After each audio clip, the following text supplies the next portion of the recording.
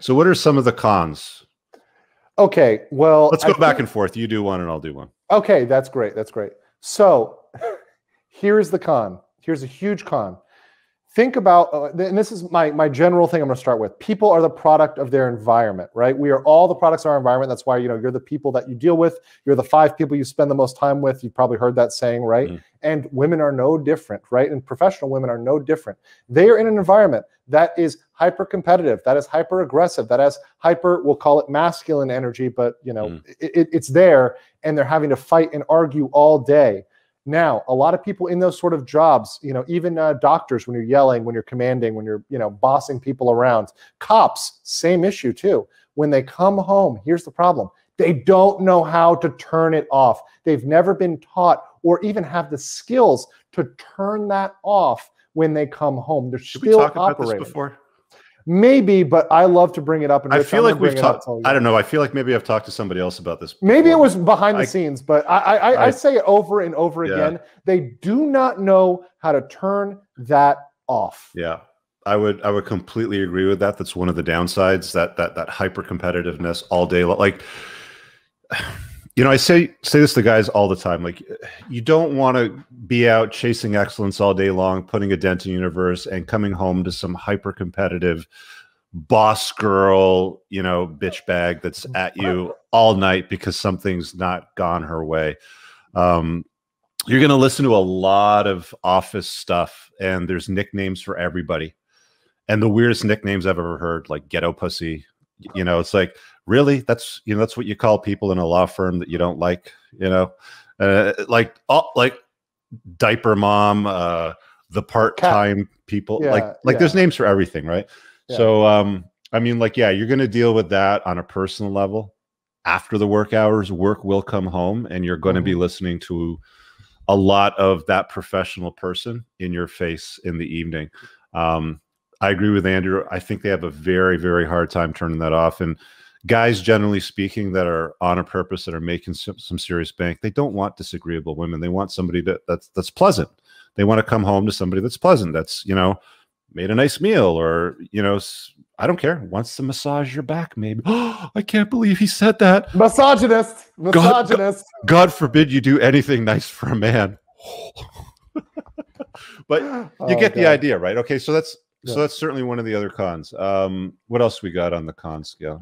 Now it's your turn, right? Okay. Now it's your turn. You gotta go. And I'll long hours. I'll tell you something. I had no idea what was involved with being a lawyer until you date a lawyer. Like, my phone would ring at 11:30, 12:30 at night. And I'd be like, hey, what are you calling me for? I'm just on my dinner. You're having dinner break at like midnight? Yeah, I got this big deal that I got to close, and I'm not going to finish it till like 4 a.m. You're going to be there till 4 a.m.? Are you serious? Yeah, and then I got to take a taxi home after taking the subway home and all the trains and everything, and take a shower, sleep for an hour, and go back and do it all over again. I'm like, are you crazy? Like, this is what you do? This is what some professionals have to do. There's some usually the junior doctors, they're working on shifts, so they get the crappier shifts because they're the younger ones, so they get the crappier times. Junior lawyers, the same thing. They're the ones there all night. The partners go home. They go home to their families. They're cool, but it's the junior lawyers that you're dating that are 28, 29, 30, 35 maybe or so, that are working crazy hours. And sometimes you'll be like, all right, let's get together Friday night. And you're sitting down, maybe you're Netflix and chill, and she's fucking out cold by 7:30, like asleep. And you're like, what am I going to do with this tonight? Yeah. And I'll double down on that in 2 ways, because I've experience with this, is that, with lawyers, obviously, look, as a lawyer, I know there were days, weeks where I worked 70, 80 hours a week. No joke. I mean, absolutely. Yeah, you have to. You're the bottom of the barrel, and the work never stops. As soon as you finish, there's more assignments to be given you. But I'll use it in a doctor context, because I was dealing with a doctor, and you'd think it was cool, because like I mentioned in the pros, they use their time efficiently. She'd text me and say, hey, come over. And I knew what that meant. We all know what that means when she says, come over directly to my place. We're not going to dinner. We're not doing anything else. And I think some guys are like, oh my God, that's awesome. She's telling you to just come over. Here's the problem. She was telling me to do it at 1 p.m. Sorry, like 2 p.m., the middle of the afternoon, in the middle of the morning, because she was on weird hours, and she would only have an hour or two break, or a little bit of time. And I've got to squeeze into her schedule to try to come and, you know, do my duty. But when I'm ready to go, when I'm saying, hey, it's the end of the work week, I need to blow off some steam here, baby, she's working. She's locked up. I can't see her for days. And what, I've got to wait and sit on my hands while I'm doing that? No way. No way. And as a, you know, guy who's taking control of his circumstances, I'm not going to let her dictate my schedule in the when I want things, right? Yeah. One of the other downsides too is with professional women is because of the stress and the workload is they do age prematurely. Yes. There's this concept of the wall in the space that we talk about. And, you know, they often say that, you know, women hit the wall around 22, 23. After that, they're on the sexual marketplace decline. And, you know, their attractiveness starts to go down. A lot of people like to debate this. Fine. You guys argue in the corner over there. This is our take on it. So working the long hours, crappy diet, a lot of ordered food, less time to work out. They're outsourcing the kids, right? Outsourcing the kids because they don't have time. Outsourcing the kids, yeah. You know, if they've got kids, if you're dating a divorced chick that's a professional and she's got kids, they're going to be with their mom, the nanny, crazy, you know, stuff like that.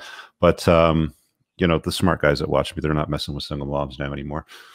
Yeah, they're like, you know, the equivalent 35-year-old lawyer is probably not going to be as attractive as the equivalent 35-year-old chick that doesn't have those kind of working hours and stress. You know, teachers, for example, have a lot, you know, lower hours and they get paid almost as well here. It's about 100 grand is what they make. Mm-hmm. Yeah, and you can work other jobs. I mean, like I said, I've had really good experiences with, for example, dating nurses, right? They have much different hours. They seem to be, and you know, once much more amenable than when I'm looking to professionals, right? So the nurse versus the doctor, the paralegal versus the lawyer, there's a huge, huge, huge difference. One thing, let me bring up the next one, is they really, you have to understand, professionals have internalized feminism and every single belief that you believe about this, the myth of the strong, independent woman that can have it all. They, of any class of women, they are kind of like held up as the icons. So because they're held up, put on a pedestal, people will point to them as saying, look at her, she has it all. They internalize that more than perhaps any other class of women. Yeah, they're like, it's almost like a chameleon, right? Because they internalize feminist indoctrination and beliefs, but they don't look the part, right? You know, for the most part, you know, especially down in Miami, you're going to find more of the enhanced ladies. But yeah. So you're not going to, like, it's going to be confusing because you're going to see what looks like a feminine beauty, but embodies, you know, typical toxic feminist narratives a lot of the times too. So that's an important point too. I've been on, actually it's crazy during the pandemic. I did this just because sometimes I would pull dates just to, you know, for dating practice, even though I know this one's going to be a strikeout.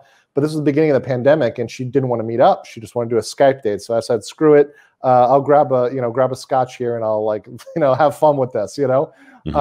And, you know, this lady got on with me, you know, girl, she was actually younger than me, but, you know, she's a fellow attorney, and was just ramping on the patriarchy and how men are horrible and men's standards. And I'm like, and I just straight up told her, I said, do you think this is the way you should behave for a first date? I mean, I was red pill at this point. So at this point, I'm just having fun. You know, I said, what guy do you think would think you're pleasant and nice to be around or want to be around you at all? What human would want to be around you if all you do on the first date is complain about men? But that's where their heads are at, especially the ones that, you know, as you're saying, if you've adopted the kind of red pill framework, you know, and you're looking at women getting older, wanting to have kids and getting frustrated that they're not there, that they don't have it all, they're just going to act more and more and more aggressive.